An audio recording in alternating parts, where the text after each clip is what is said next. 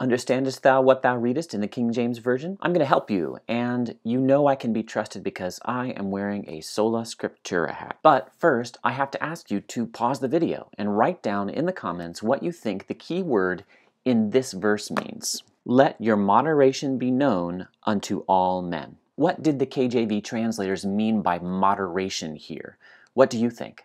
Please don't watch the rest of the video until you tell me in the comments. If I get more views than I have comments, I'll know some of you are cheating. I'll tell you what I always thought it meant. Avoidance of extremes. Don't be a die-hard leftist or a die-hard right-winger, maybe. But I believe that moderation in this King James verse is a false friend, a misleading mismatch between Elizabethan English and contemporary English. I'm going to show you how I know this and what Paul really meant, and I'm going to do it fast. There isn't enough context here to tip me off that moderation is a false friend. Paul is just kind of rattling off some final exhortations before he winds up his letter to the Philippians. Rejoice in the Lord. Let your moderation be known to everybody.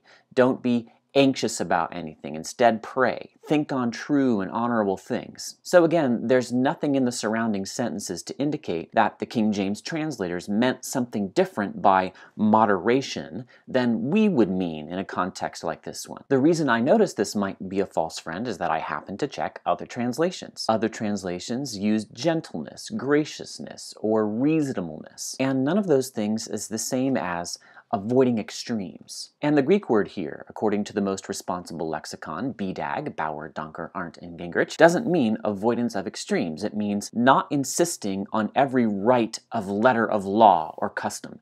Yielding is a good translation. Gentle, kind, courteous, tolerant. The word also shows up in Titus 3:2, which urges elders to speak evil of no one, to avoid quarreling, to be gentle, and to show perfect courtesy toward all people. That's the ESV. One commentator suggested meeting people halfway as a good way of explaining this verse, Philippians 4:5. I like that. If you check the dictionaries that describe contemporary English, such as this American Heritage Dictionary here, you get what I always thought the word meant in this verse.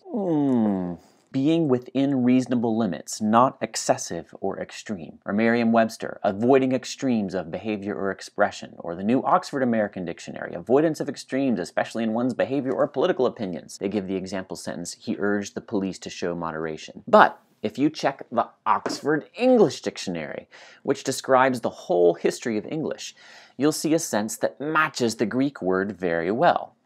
Originally, the quality of being moderate in harshness or intensity, mildness, clemency. Now this is subtle, but think with me here. The OED says that this precise sense of the word is obsolete, no longer used, but that it later developed into the more general quality of being moderate in conduct or opinion, the avoidance of extreme sense that we now use. The OED sees an evolution here in the word, and that's what happens to words. They change over time. If the Greek word the King James translators were translating means not insisting on every right of letter of law or custom, then clemency in particular fits well.